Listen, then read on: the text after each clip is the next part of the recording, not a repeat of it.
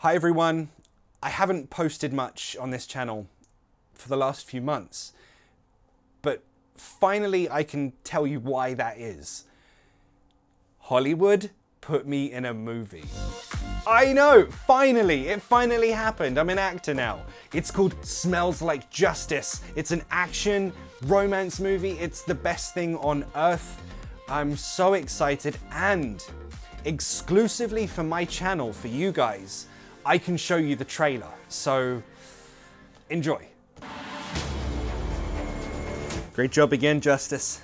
You're the best detective I've ever seen. Sure, that toxic spill left you blind, but it also gave you super smelling ability, so you always find the guy who did it. Justice, you're the best detective we've ever had. Do your thing. The killer is male, 6'2", has been eating chocolate covered nuts. Oh, what? We got him. You're under arrest. Oh man, she always gets her guy. From the taste of the blood, I know that the killer was female, red hair, and she drinks Coke. No? Pepsi. No? Raspberry Pepsi. You're under arrest for murder. How did you know it was me? Again. You're my hero, Justice. I want to be just like you when I grow up. Justice, you're the best cop I've ever seen. You're so talented. I admire you so much. Oh, Jake, you're so sweet to me. God damn it, Justice. You were in the bank at the same time as the robber? Did you at least get a good sniff? He was right in front of me in the bank. I could smell him. But he dropped his scarf. It smells like coffee. But everyone drinks coffee. How are we gonna find him? This is impossible. Hey. We'll find him. Together.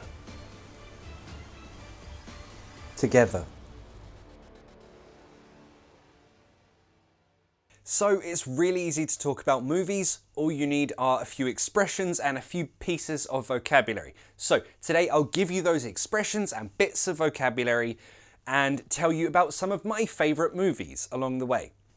For example, this is a book, but there's a movie of this too.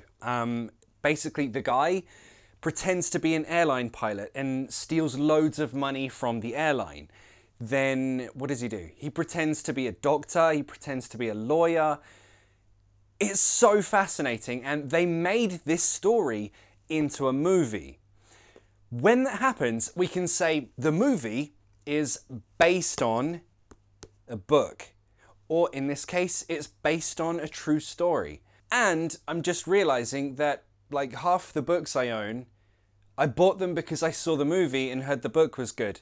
Like, I like knowing what the actors look like and sound like. Because when I read the book, and do you do this too? I'm reading what the character says, and in my head, it's the actor's voice, and what I'm imagining is that actor playing that role. Anyway, let's talk about the time and place of a story in a movie. For example, Lord of the Rings. The movie place is called Middle-earth, right? But they made the movie in New Zealand?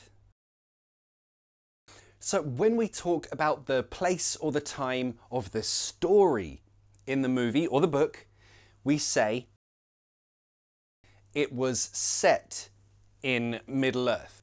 Now, I have a question for you Tolkien heads, because I know that, like, if you're a fan of Lord of the Rings, then you get like super into the stories. So a question for you, answer me in the comments.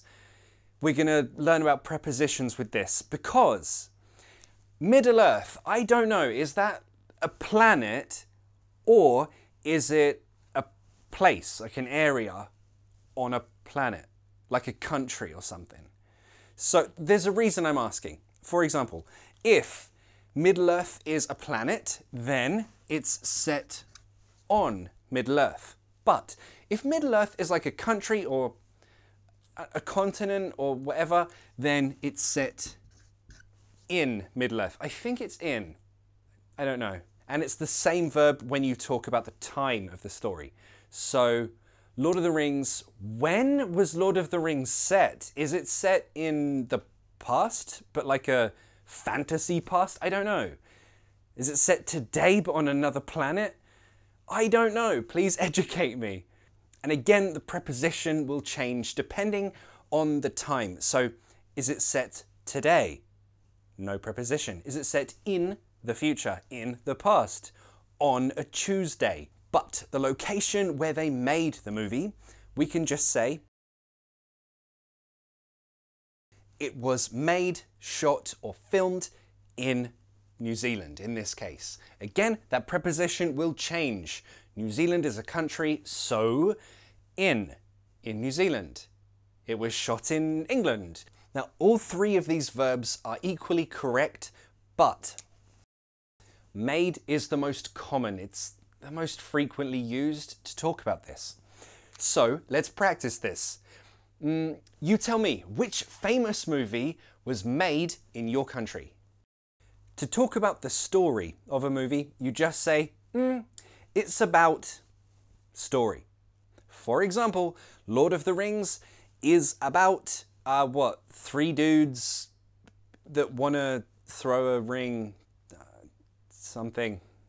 Lord of the Rings is about three guys walking for 9 hours and not much happens. Lord of the Rings is about three short guys who want to fight a mountain with an eye on it. Again, I don't know Lord of the Rings. Please educate me.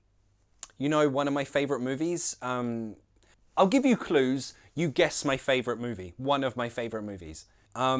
It's set in America. I don't know where. I think it's set like in the 90s.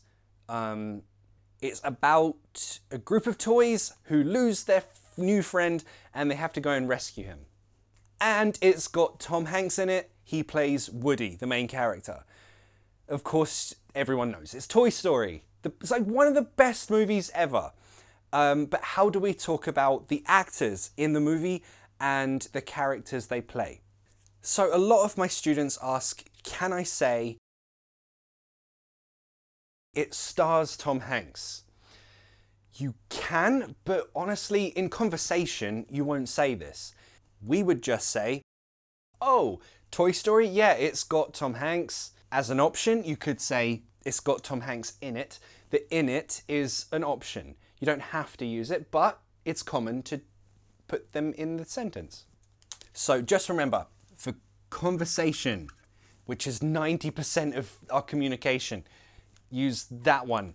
But if you are a movie critic, if you're reviewing a movie, for example, you're writing an article about this movie, or, I don't know, an announcement for a movie, you know, something official, then you would use it stars.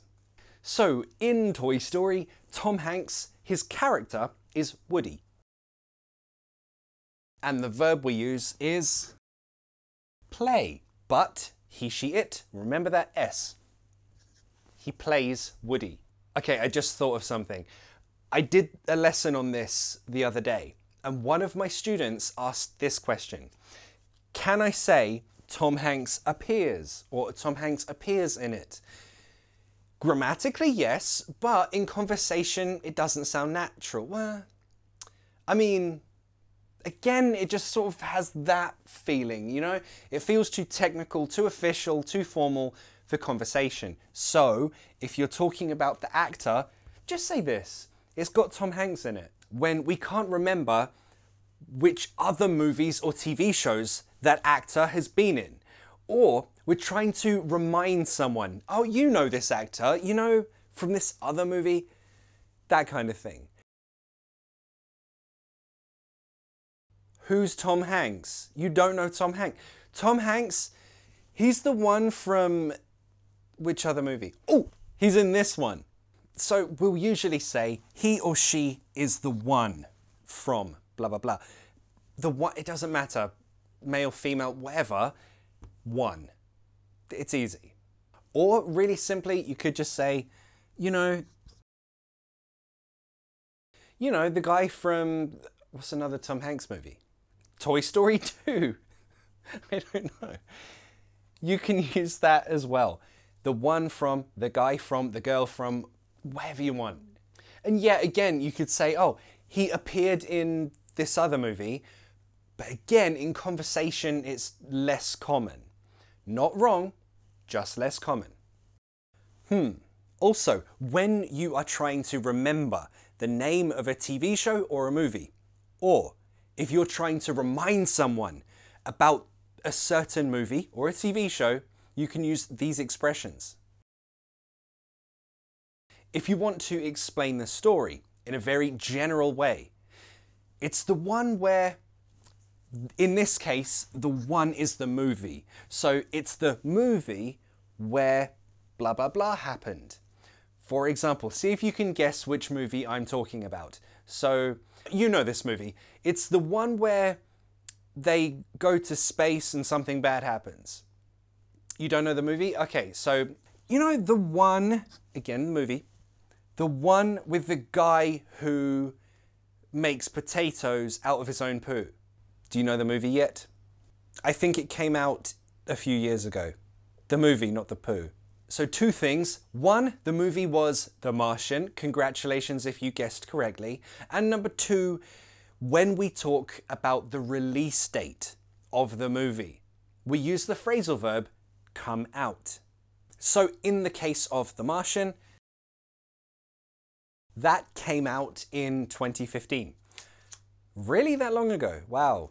And if there's a new movie coming in the future, you can say it's coming out in a few months. It's coming out next year. It's coming out in summer, whatever. So I'm really excited about Black Widow.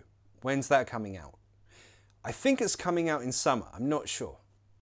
Some common questions that we might ask. Okay, think of your favorite movie. I want you to write this question and then write the answer. So, in your favorite movie, who are the actors? Who has it got in it? Who's in it? So, who's in it? Who's in your favorite movie? The story. What's it about?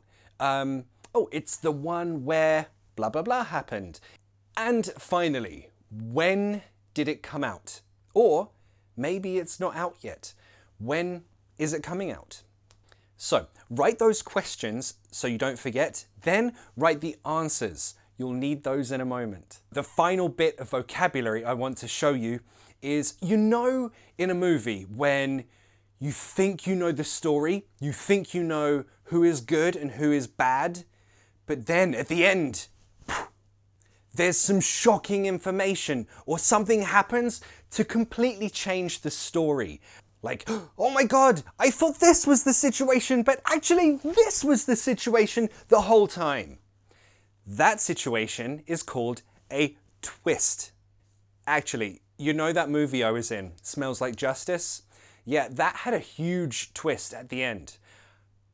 I think I can show it. I can show it to you. Yeah, you won't tell anyone. It's fine. Morning, sleepyhead. I got you some coffee. Thank you. Oh, you know what this smells like? What's that? Justice. You're under arrest for that bank robbery you did. How did you know? How did I know? Because justice isn't blind. What?